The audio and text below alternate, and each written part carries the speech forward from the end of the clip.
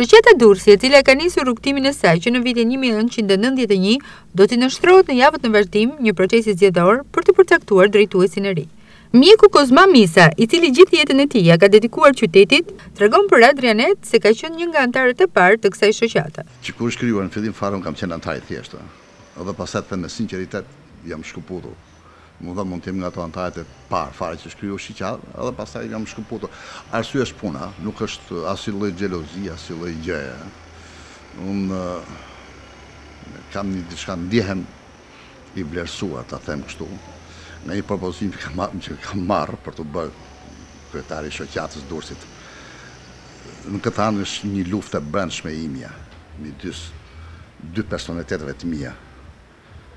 Vlerësohem si dursak autokton që jam, si familje. Nga ana tjetër, luftja brendshme kam përshtypjen që do ta fitoj kjo tjetra, nuk e njoh si funksionon një shoqatë. Në këndvështrimin e intelektualit dursak, shoqata Durrësi nuk ka mundur të përçojë vlerat e vërteta të qytetit. Zoti Misa e konkretizon mendimin e tij me një shembull konkret. Nuk mund të bëj dallimin midis dy titujve vlerësues, qytetar nderi dhe nderi i qytetit, shprehet ai. Vlerat e qytetit. Kam dëgjuar që në Durrës ka dy lloj, qytetar nderi edhe pjesa tjetër që është nderi i qytetit. Të lutem, ku është diferenca mes këtyre dy fjalëve? Qytetar nderi dhe nderi i qytetit. Në qoftë se qoftë një emër, qytetar nderi filani dhe nderi i qytetit filani, unë nuk jam në gjendje ta them sinqerisht se ku është diferenca midis këtyre dyve. Pra, kjo për mua është gabimi i shoqatës atje. Nderi i qytetit dhe qytetar nderi. Më duket si lojë fjalësh. Përcaktimi i bërë që kryetari që do zgjidhet ose paraardhësit e tij duhet të kenë qenë banor të Durrësit që nga viti 1939, për dursakun Misa është i drejtë. Por nga ana tjetër, nuk mund të penalizohet askush për sa i përket titujve që meriton të marrë. Titujt nuk mund të kushtëzohen me vite, por vetëm me vlera. Përderisa ka emrin shoqat Durrësi, nuk mund parash një nga Elbasani, më duket tamam gjë me vend. Edhe që kam vu një vit në 1939 me fjalë bjen këtë goxha vite në Durrës, që të e njofin. Sot, ama nuk përjashtoj asnjë njeri që vjen të banojë në Durrës, pavarësisht nga është edhe i ka vlerat e vetë për Durrësin. Ai le ta marrë, jo qytetar nderi, po të marrë çfarë të dojë. Pra, kjo nuk është të thonë se o duhet të jesh dursak që ta marrësh këtë o titull do s'ka. Ktu është, si thosh, vlera që ke ti si njeri, edhe që jeton në Durrës.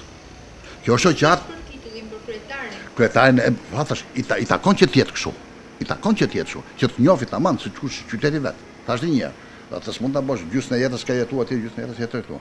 Unë flem për rolin e kryetarit nesër pas nesër, të ketë këtë lloj veçanti, që ky njeri që ka dhënë për qytetin tim, pavarësisht se nga është, ta meritojë të qytetarit i nderi qytetit tim.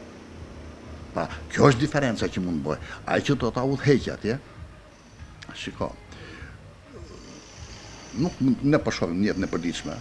Tashi, je dënuar kryetar bashkia, nuk të hy nga ana politike, nuk du të hy. Pa, edhe ti nuk mund të marrësh një qytetar nderi kur ke një. Atëherë ky njeri që është në Durrës, ja njeh pak a shumë.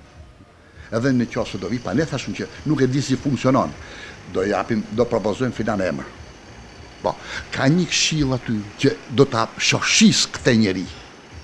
Mos bëhet kështu rrumpall. Pra që ta meritoj me vlerat e veta që ka, unë kështu e mendoj unë, pa ne, po duke mos jetur atje, duke nuk di si funksionon dhe nuk di si të them, kurse ky njeri që ka një komision, ka një kështu, më tek, më të shi qytetar nderi, të bëj filan, ç'është kjo?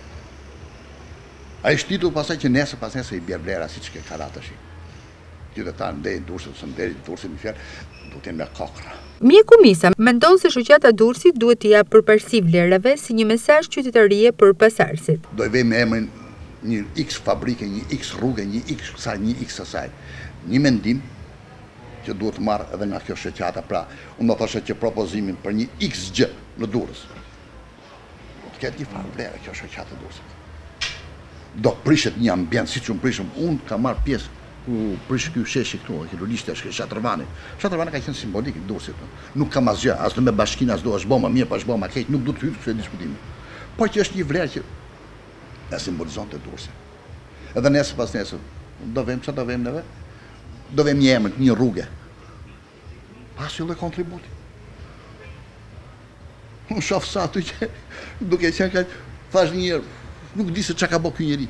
Por, a do t'jetë pjesë e garës për të drejtuar shoqatën Durrësi Kozma Misa? Më shumë se fjalët, përgjigjen e tij e plotson buzëqeshja. Ju do të jeni pjesë e garës? I fundit.